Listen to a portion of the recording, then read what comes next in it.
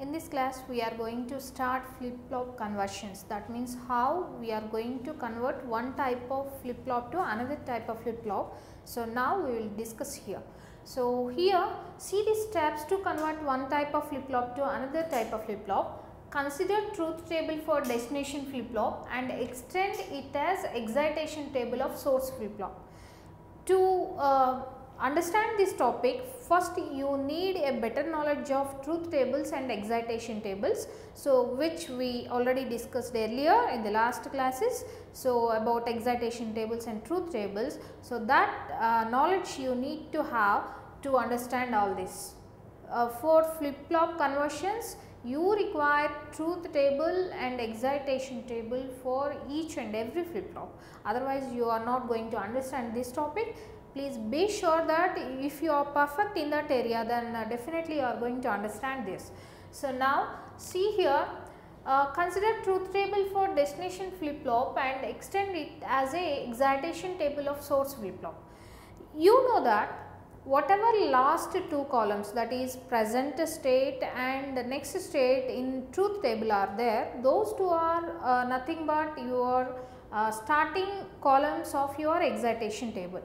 For example, I am considering these are the basic conversions you are having: SR to D, SR to JK flip flop, SR to T, JK to T, JK to D, T to D, D to T. What is the use of this conversion means? For example, in your hand, if you are having SR flip flop, if you want to use JK, then you need an additional circuitry.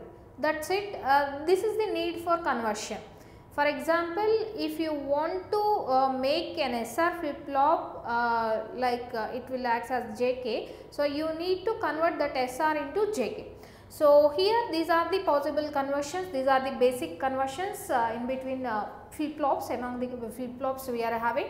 So now for example, if you are converting SR flip flop to D flip flop, then this is called as, for which flip flop we are converting, that is called as destination flip flop. From where, that means from which flip flop we are converting, that is called as source.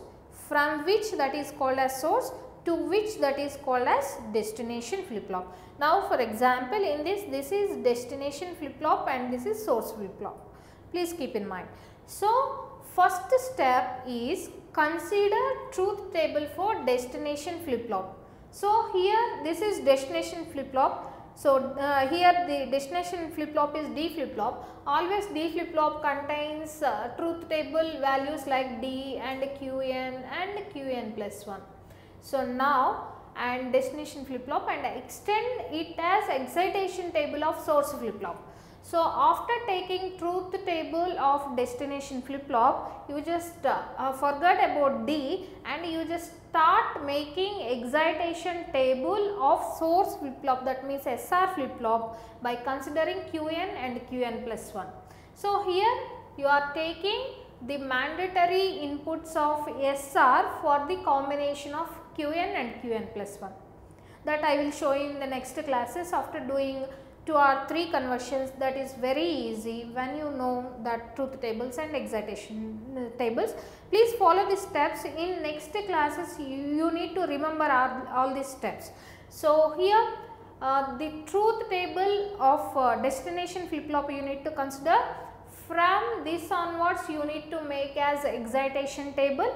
After maintaining that, you need to consider the source variable column, that means draw K-map for source flip flop input variables. Source flip flop input variables are SR. You need to draw K-map for S and K-map for R. Then it will gives you expression for that conversion.